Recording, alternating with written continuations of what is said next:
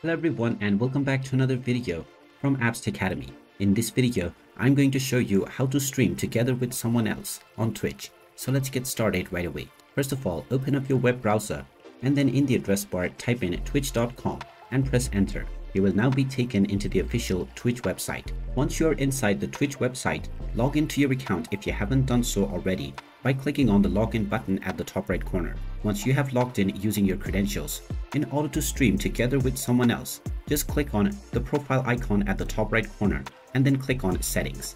Now from the settings page, click on channel and videos, and now within this tab underneath creator dashboard, you will see the stream together option. Go ahead and click on it, and now you can first copy your source browser URL and then click on start streaming together.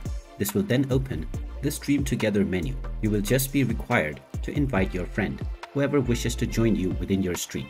After this person has accepted your invite, you both will be able to interact with the same live stream. Just don't forget to copy your browser source URL so that your account information can be associated within your stream. And there you have it. That is how easy it is to stream together with someone on the Twitch website. If you find this video helpful, make sure you hit that like button and subscribe to our channel if you haven't done so already.